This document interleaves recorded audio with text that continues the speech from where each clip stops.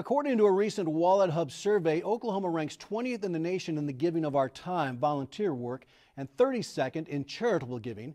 I'd rank us higher in both categories, but certainly this year is more challenging than most.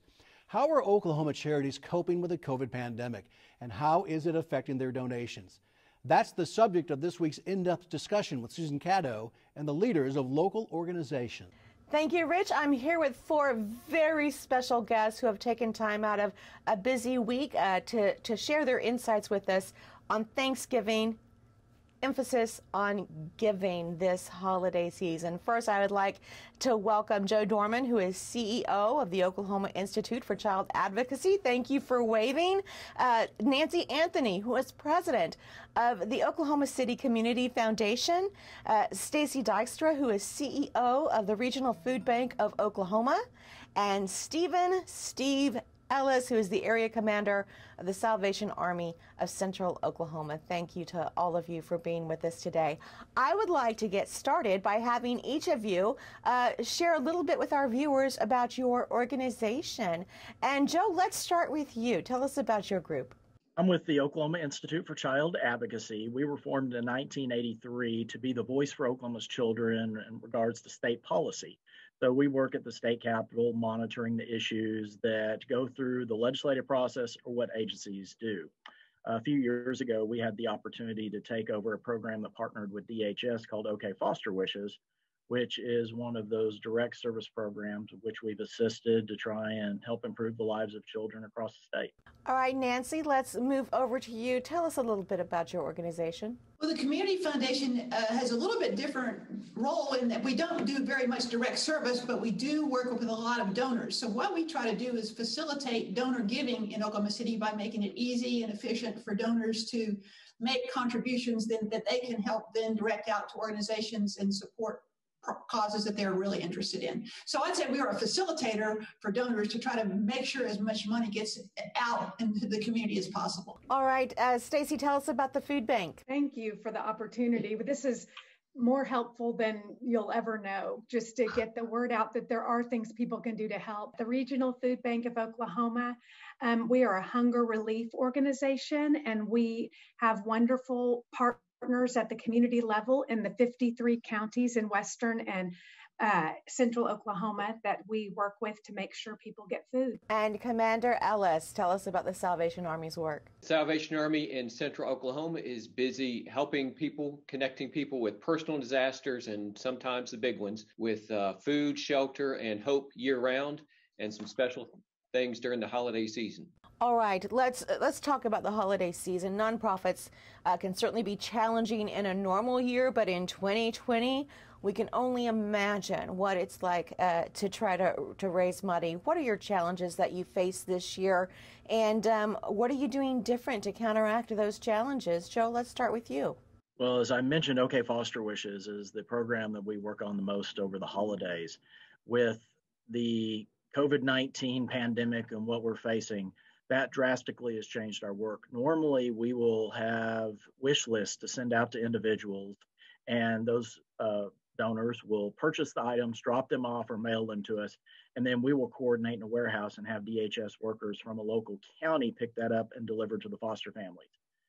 Unfortunately, we've had to scrap that entire process completely. DHS wants to protect their workers, and we certainly want to make sure that those families are protected as well.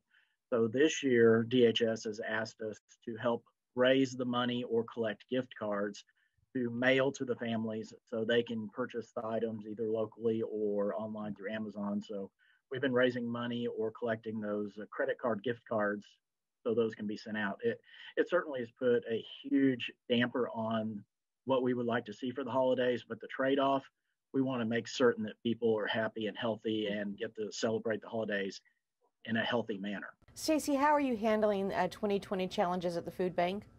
Safety obviously is of the utmost concern to us because we're distributing food, and we want to make sure people get their food and stay healthy, and the food is safe as well. Fortunately, we have amazing partners. So in our 53 counties, our community partners have transitioned to a drive-through distribution so that we can keep everybody safe and the food safe and get it into people's cars and get it home to them. We also partner with Embark to deliver food to seniors that are homebound. So lots of really neat partnerships and creative, just putting everybody's creative minds together to figure out how we best serve. We are seeing a really large increase in the need, about a 30% increase. So just trying to meet that need. Well, as there's an increase in the need, is there a drop in donations? Commander Ellis, what are you seeing at the Salvation Army? A couple of food resource centers that we operate, we're one of those channels that that food is going through. We still have wonderful volunteers coming in. They're spread out. We've got ultraviolet C lights that help to protect against transmission. We have a fellow who's in here 5 days a week, and his job is to spray down those grocery carts after they come in, and he is very diligent about that. So just across the board, taking those precautions in continuing to provide service out curbside. With the Christmas gifts, what we used to distribute in 1 day, now we spread that over 3 days to help volunteers both and as well as the recipients be able to keep spread out, keep their social distancing, and continue on this Christmas season. All right, Nancy, I'd like to come to you and talk about the overall question of donations in 2020. As someone who that is your focus to support these nonprofit organizations, what are you seeing as a trend for 2020? Is there a drop? Is it steady? Is it greater? In terms of the dollars that we're actually sending out to organizations and charities in Oklahoma City, we're seeing people being very generous with funds that they've already given here or funds that we're facilitating their gifts. So obviously that's just one source, and I can't be specific about other places. I will say it's really important to try to think through the whole range. While there's a significant need for what you call immediate needs of people, food and shelter, a lot of other not-for-profit organizations that aren't necessarily involved in providing those needs are still in need of support to continue their programming, because there's a lot of issues just to keep people active, to keep people in touch with activities that they used to do, whether they're senior citizens or schools or boys and girls clubs. And so trying to continue to support those organizations is really important. So have we seen a drop of not necessarily in what we're sending out the door, but I think that we really want to encourage people to continue to think about all the organizations in the community, and even ones that maybe you don't think are in the direct line of service, but they still are trying to keep afloat. Nancy, do you see that there are people who do give and make that part of their budgeting or their day-to-day financial, month-to-month, year-to-year financial life? Are they giving more because they anticipate or see extra need during this time? The word is out not only from what is done on the television media, but not-for-profit organizations have been very aggressive in letting people know that they need support, and because they're not able to do the normal fundraising activities. And as Joe said, the kinds of things that people used to do, they can't do in the same ways. So I think that they're conscious of that. And Oklahoma is a very giving community. We have lots of people that give something, not necessarily huge amounts, but they like to participate. And we have the Community Foundation, we have a website called Give Smart OKC that features about 300 organizations locally. And if you're interested in knowing about something that you aren't sure about, I think you can find information about it there. Or if you're looking for organizations in a particular sector, whether it be food and shelter or education, you can find some information there. So there's a lot of information out there, and people have been very generous. I mean, I think we're doing the best we can, and I think we appreciate the opportunity for programs like this that will encourage people to think broadly about what they can give. Joe, I'd like to move to you. What is Giving Tuesday? What is it, and when does it take place? Giving Tuesday happens after the Thanksgiving weekend. You'll have Black Friday, a small business Saturday, a Cyber Monday, and then you have Giving Tuesday. So it's a whole string of holidays lined up there together. And this is the opportunity for nonprofit organizations to share their message about the work that they do and hopefully encourage those individuals out there who are in a giving mood to give on that Tuesday and support that work. You will see the message all throughout social media and other broadcasts showing the tremendous opportunities out there through the nonprofit sector to help people's lives. There's a lot of competition on that day, but it's a great day to learn more about the different programs. Why do we give? Why do you give?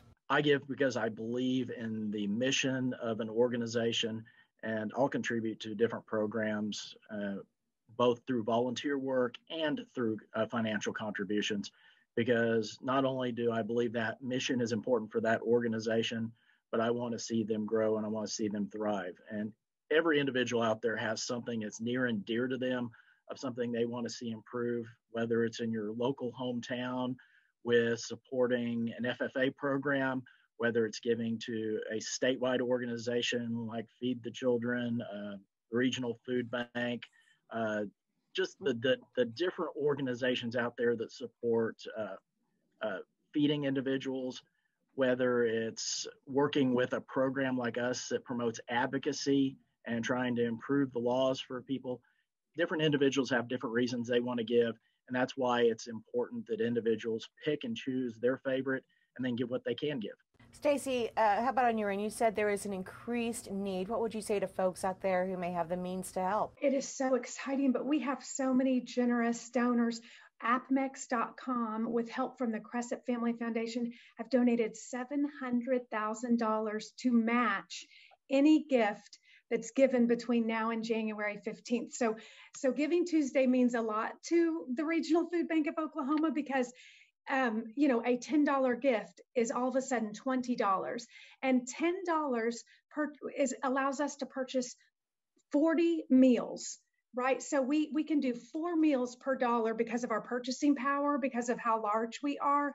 So it is great bang for buck. And I mean, it does not matter how big or small. If everyone's doing a little, we're going to get through this together. Quickly, Stacey, I do want to ask you, how is COVID affecting your backpack program for kids? Distribution looks different, but boy, we're still making a lot of backpacks and putting them out there. And we're doing some emergency boxes for our pantries for middle and high school kiddos so that they can just take them and go. So we're doing everything we can to keep getting the food out there. But we are seeing growth just like we are everywhere.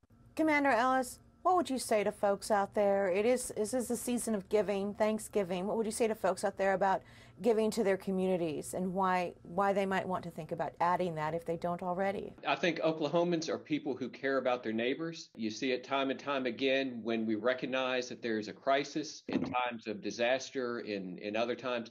People rally around for each other, and amid all that's going on in the family celebrations and the community celebrations and the chances to get bargains, these organizations at work in your community are bargains.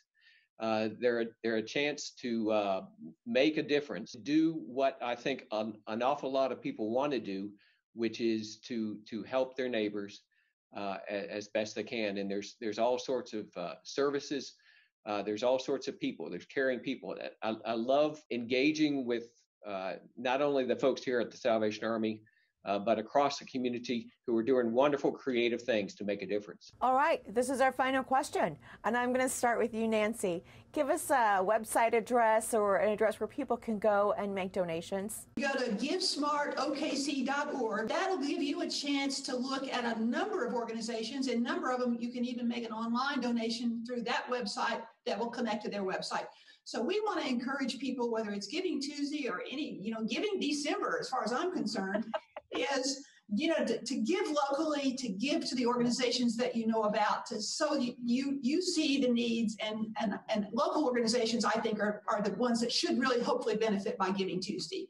So givesmartokc.org.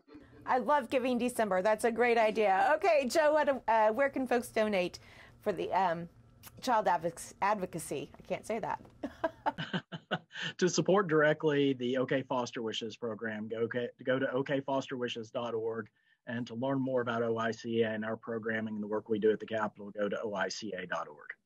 And Stacy, where can they donate for you? rfbo.org, and they'll see a little button in the top right that says donate. But also, if you need help, rfbo.org/get help. will take you to a screen where you can just put your zip code in, and it'll show you all the closest places to get food.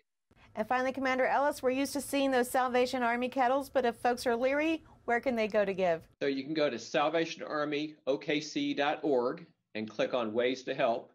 And we also are out at Quail Springs Mall, at Sooner Mall, and the Salvation Army at 10th and Penn with the angel trees.